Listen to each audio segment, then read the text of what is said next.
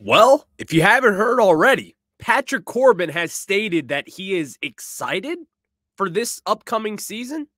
Well, since he said that, now let's talk about if Patrick Corbin can bounce back into his potential Cy Young form, and we'll get into all of that right after this. You are Locked On Nationals, your daily Washington Nationals podcast, part of the Locked On Podcast Network, your team every day.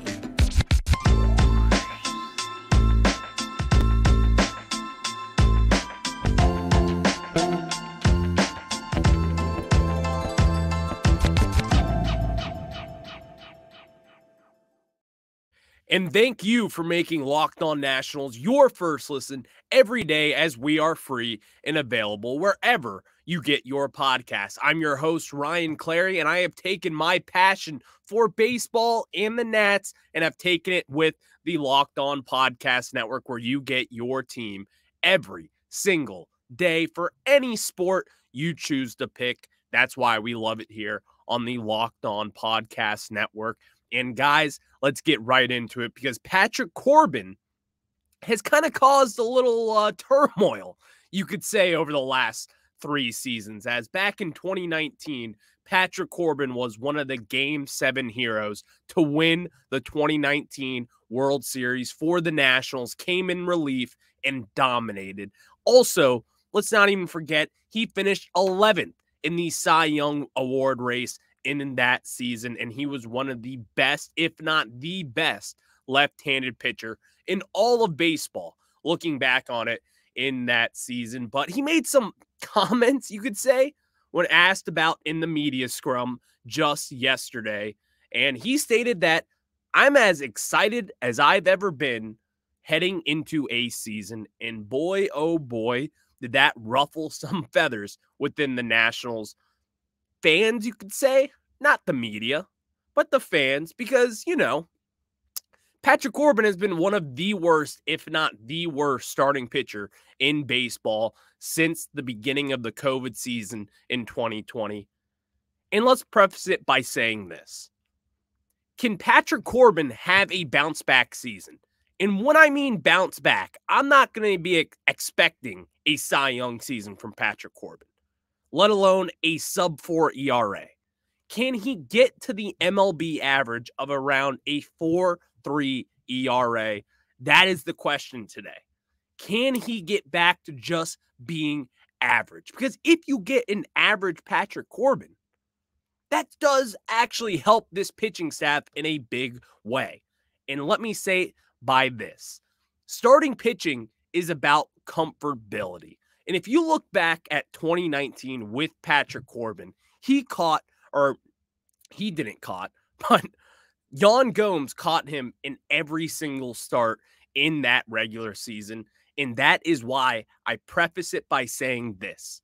Last year, Keibert Ruiz, as I've said, as I've loved Keibert Ruiz, he has been a great portion to the Nationals' success, or he's trying to help them with their success, I should say. But Patrick Corbin, it's about comfort, especially when you have someone who's going to be throwing sliders in the dirt like Corbin is, whether it be a curveball or a changeup or his fastball that he likes to dip low and away, though, that you see from time to time. Pitching is about comfort. And so I say this by just looking at his 2019 numbers when he just had Yan Gomes. This were the numbers against him for batting purposes back in 2019. A 227 batting average with a 293 on base percentage. That was good for a 668 on base plus slugging. Fast forward to 2022, and this is what he had with Keibert Ruiz as catcher. He had a whopping 362 batting average, a 412 on base percentage with a 554 slugging percentage that had a 959 on base plus slugging. Now, this isn't to say that we're blaming Keibert Ruiz for his struggles for Patrick Corbin. That's not what we're saying, because that's not what it is. Patrick Corbin has obviously lost some faith in his slider, in his stuff, in his fastball in particular, because you see balls that are leaving the yard that we have never seen before with Patrick Corbin. Just by looking at it, he led the major leagues in hits given up this past season. He led the major leagues in earned runs given up this past season. And if you know Patrick Corbin, as I stated back in 2019, he had that one catcher, and that was Yan Gomes. Now, let's look at it this way. Back in 2022, he had 3 different catchers catch him during that year. He had 13 games with Riley Adams, 5 games with Tres Barrera, and then 13 games with Keibert Ruiz. Obviously, the Nationals are going to want Ruiz to be back there when Patrick Corbin is pitching. They have a lot of future assets in Keibert Ruiz. He was part of that Max Scherzer Trey Turner deal, and they value what he brings to the table, as they should. But when you look at it like this, Riley Adams, who I haven't given away the splits for when Patrick Corbin is pitching, these are what the numbers indicate of what Patrick Corbin is. He has a .259 batting average, a .313 on-base percentage, and a .441 slugging percentage with a .755 on-base plus slugging with Riley Adams behind the dish. And I say that not to say that this is the issue, that the catching situation is something to where it's like, well, maybe he just feels more comfortable with Riley Adams. It may be the reason why, but also is probably not. Because Patrick Corbin, if you look at his numbers overall, what has been the overarching theme with Corbin the last 3 years? Well, his strikeouts are down. His hits are up. His earned runs are up. Everything is up from him since that 2019 season. So what happened between then and there to where we get to here, where it's like, he is the worst starting pitcher in all of baseball the last 3 years? Where did we get there? How did we get to this point? And now, looking at it, since we're already here, how can we improve on this stature moving forward? Well, there's a few reasons that I think that Patrick Corbin can bounce back, but then there's also a few to where he can't bounce back. Let's start with the negative first. Patrick Corbin's going to have to eventually get back to his numbers where he was striking out left-handed batters left and right. Because this is something to where I look at, and when you're a lefty, those left-handed batters are going to have to get outs. Those are not your guaranteed outs, but your numbers will have to indicate that you can get those batters out. That is the standard. A right-handed pitcher is going to fare out better with a right-handed batter. A left-handed pitcher is going to fare out better with a left-handed batter. That's how it works. So Patrick Corbin, in that time this past season in 2022, with left-handed batters, he was not good yet again. And that is part of the reason why we sit here today and ask, well, what the hell happened then? Because last year against left-handed batters, he had a .321 batting average, a .375 on-base percentage, a .464 slugging. That was good for an .839 OPS. You look at right-handed batters, he had a .320 batting average with a .373 OBP. That was good for an .899 on-base plus slugging. Well, he's going to have to start capitalizing on finding out a way to get the left-handed batters out once again, because that's been his main struggle, in my opinion. I look at Corbin, and his slider is still solid. It's not like a bad pitch, but it's definitely not the same for what it used to be. Because looking at the 2019 stats going against lefties, he had a .190 batting average, a .508 on base percent, or on base plus slugging rather. Those are very, very good numbers against left-handed pitchers. He's going to have faith in that slider to get back to what he should be. Now, with all that being said, here are the things that Patrick Corbin can't control that have gone out of control the last few years, and that is his fielding independent pitching. And if you don't know what fielding independent pitching is, it basically takes away the fielding of what, defense is, and it singles it out into what pitchers can control. His fielding independent pitching this past season wasn't all that bad. It was a 4.83. Now, what does that mean? It means that the fielding that he got behind him wasn't that good. And we knew that as Nats fans. You saw the defense get a lot better once you traded for guys like C.J. Abrams and moved Luis Garcia over to second base. They're more natural positions. So now we sit here, and Patrick Corbin actually had decent-ish fielding behind him this past season, but it's going to get better. So if better fielding equals better outcomes for Patrick Corbin, I think that will play a big role in him kind of taking that next step and getting back to his old self. Now, will he get back to his old self, which was the question of this topic, and I'm going to get to that right here. I don't believe we will see the 2019 Patrick Corbin here in Washington, D.C. I've seen 3 years of this. He's been healthy, and honestly, that's a great thing that he's been healthy. That is one of the best things you could say for a starting pitcher.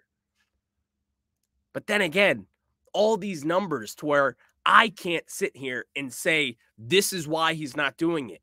That is why he's not doing it. I'm not a coach. I'm not a GM. But what I can do is look at the spreadsheets from when he was good and when he was bad. And it's a clear difference between getting left-handed batters out and his strikeouts, to where I come to the conclusion that he's just not as confident in his stuff as he once was. So to get Patrick Corbin back to his true self, it's probably not going to happen, but that doesn't mean he can't improve, because truly he only can improve going forward. So right now, I do expect Corbin to take a next step up, but that doesn't mean he's going to be a good or average starting pitcher.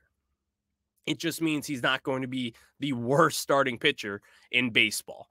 And I say that, it sounds sad. I don't want to be negative. It's spring training. This is the time to be optimistic. But truly, looking at Corbin's numbers the last 3 years, just saying that he won't be a bottom tier starting pitcher is truly optimistic.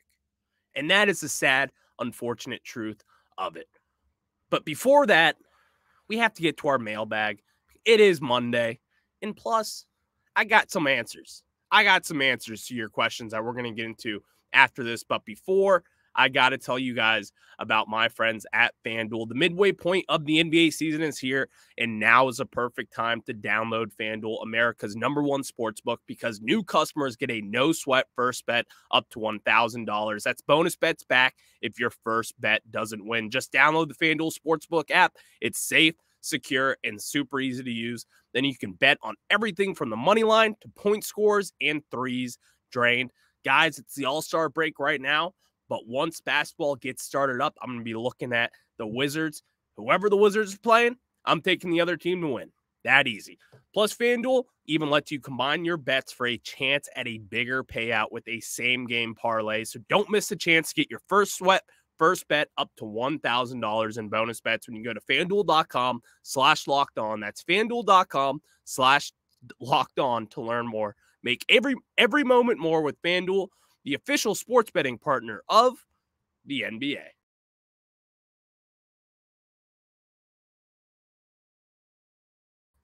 And now we get into our mailbag portion of this episode, because there are a lot of big, glaring questions for the Nationals heading into spring training. But before that, there is even more to look at than just the big prospects. It's the big picture here with the Nationals. The big picture, we're going to start with C.J. Abrams. Amongst current Nats on the roster, who has the biggest upside to take a big jump in 2023? My answer to that, C.J. Abrams. I have beaten the drum on extending C.J. Abrams all this offseason. With the ownership questions, was that likely? No, we knew that. Just with the ownership, they're not going to want to inherit all that money if they aren't even sure they're going to be owning this team in a year from now. So, besides that, I do think C.J. Abrams will take that next step that we're looking for. He's not going to be an all-star this year. That's not the expectation for him. But looking at his defense is a solid all-around tool for him. He is a complete defender in my mind. Besides some errant throws here and there, That's going to happen when you have a 21-year-old playing shortstop in the major leagues. I look at CJ Abrams. Maybe he won't have all the power that we want. Maybe he's not going to get all the extra base hits that we'll think he can get. But if he can get on base, if he can start generating walks and start cutting down on the strikeouts, you're going to see a much better and much more productive version of CJ Abrams that we were promised to be getting from him. But then again, 22 years old, the time is not now. He doesn't need to show us everything right this second. You don't need to rush this process along for him. He should be starting all 162 games if he's healthy. So let's hopefully see that from him this year. Now, who will be the biggest surprise for the Nationals in 2023? And that is young second baseman Luis Garcia. Why, you may ask? Well, just from looking at everything, taking everything in, Luis Garcia is a solid player. He's not a special defender. He's not special at the plate, but he's good at pretty much everything that he does. And I think that is a solid trait to have. He's a solid second baseman. He is a solid hitter. Now, where I think he will take the biggest step up is from the plate.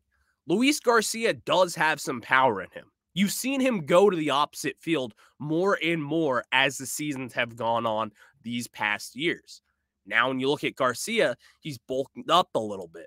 He's even gotten a little bigger. It seems to me that he has worked on getting the ball out to left and right field, back where that's where he really needs the issues for.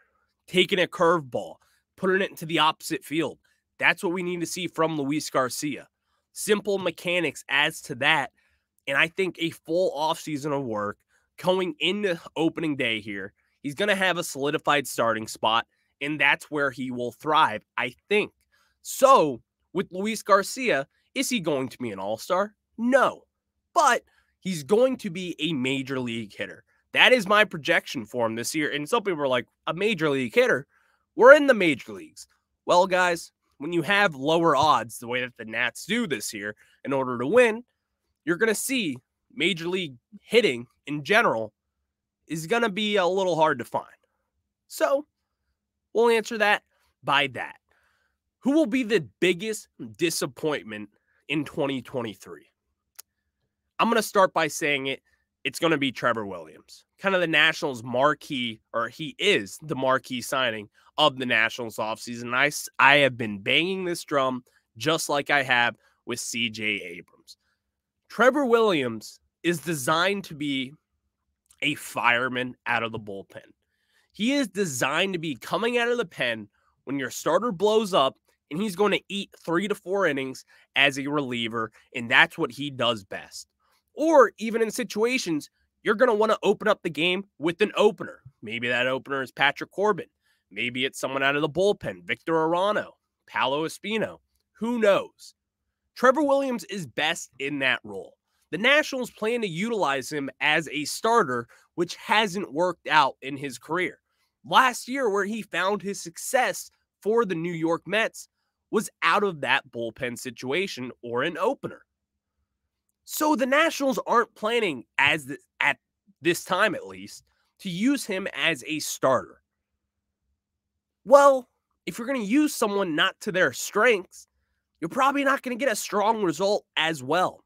Maybe that's just the way that I look at it, but I prefer to use Trevor Williams in a role that he's going to be the most effective version of Trevor Williams. So I say that, and it's sad because he's supposed to be one of our better pitchers.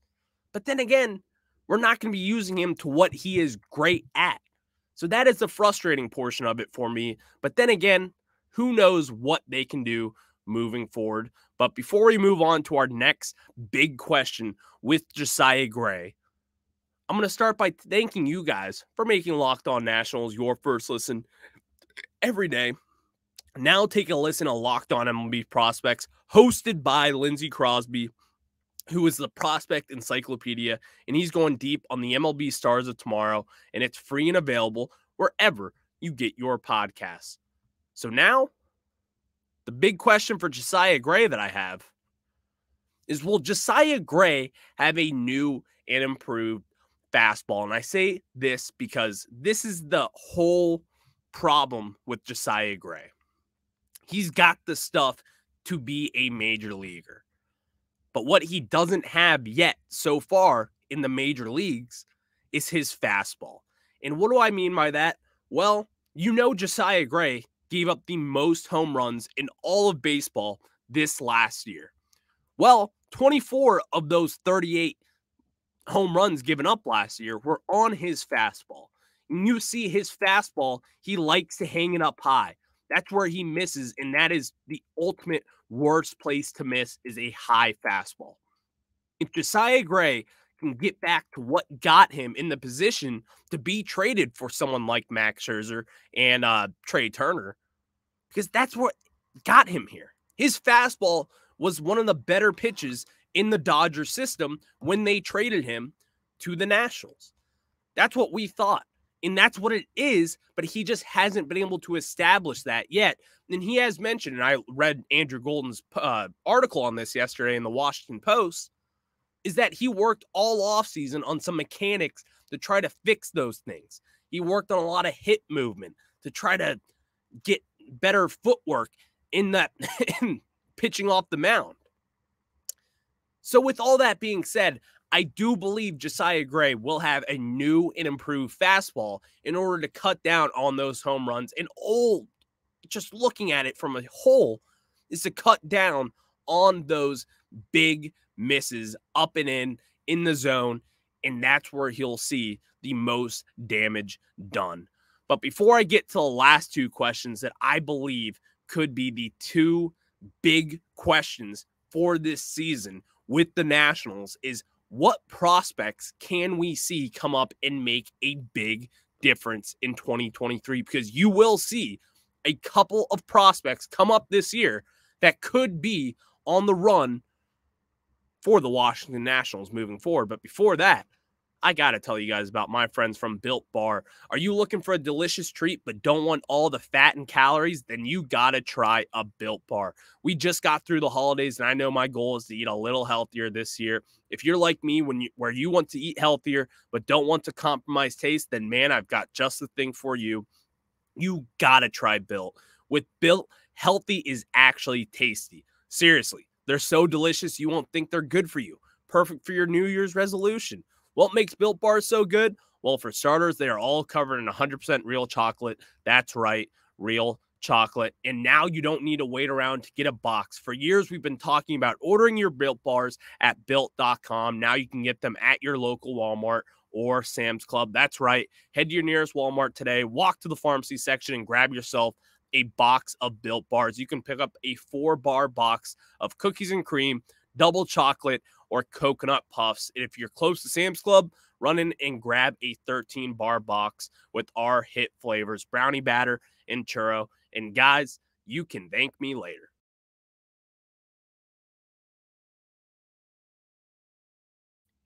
And now to get back to our final two questions for this mailbag session. And these are the two big ones that I want to answer. And this is one that I believe will be the biggest answer / concern / question for the Nationals this year. And it is this: which prospect not on the 40-man roster will have the biggest impact in 2023? No doubt in my mind, that is Cole Henry, the 23-year-old second-round pick out of LSU in 2020, coming in to make a big difference in 2023. And here's why. Well, we know. I discussed this the other day, as he is recovering from thoracic outlet syndrome surgery. Now, he has been on the right tracks, and as I disclosed the other day, there are pitchers who have come back from this injury. Steven Strasburg is just not one of those for now. But Cole Henry, 23 years old, a young gun, and really, when you look at his stats, he has been by far the Nationals' #1 pitcher in the system over the last 2 years in only limited time. Cole Henry has the fastball. He's got the curveball. He's got the changeup. He's got the command. What does all that say? He's got the strikeouts as well. This is a put-away pitcher. Someone who could, ceiling-wise, be a solid number 2 pitcher on a good baseball team. And I say that he probably would have been a first-round pick in that 2020 draft, but he wasn't because of the issues that he's had over the years with his arm. If this is someone who can stay healthy, then this is a front-of-the-line starting pitcher who has the ability to rack up strikeout numbers and to truly put away any hitter in the bigs. Now, this all comes from saying he's got to stay healthy, which so far in 2 years hasn't really been able to show that to us. But heading into 2023, he is expected to be healthy, 1, and 2, he feels that he has been the strongest that he has ever been. So with that being said, I would expect Cole Henry to at some point this year make an appearance in the major leagues, and when he does, I think he's going to blow away some Nationals fans, and the expectations that he has will be even further increased.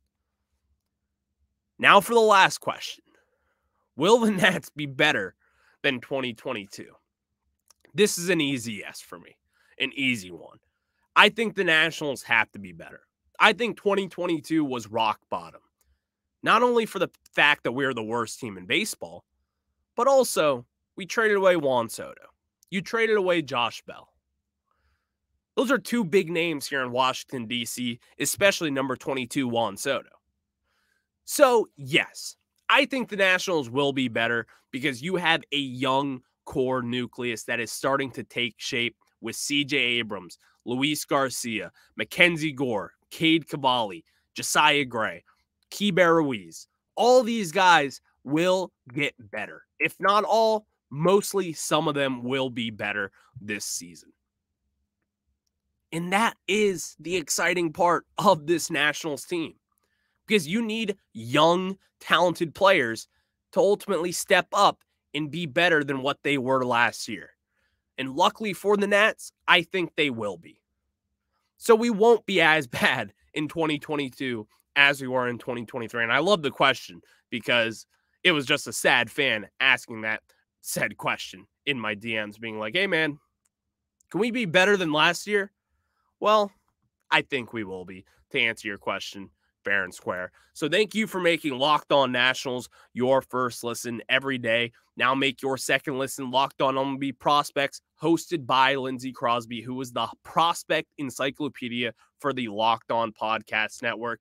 And that pod is free and available wherever you get your podcast. So thank you guys again for tuning in. I will talk to you tomorrow as we will have some more spring training news that you won't want to miss. And I have you covered each and every day with the Locked On Podcast Network.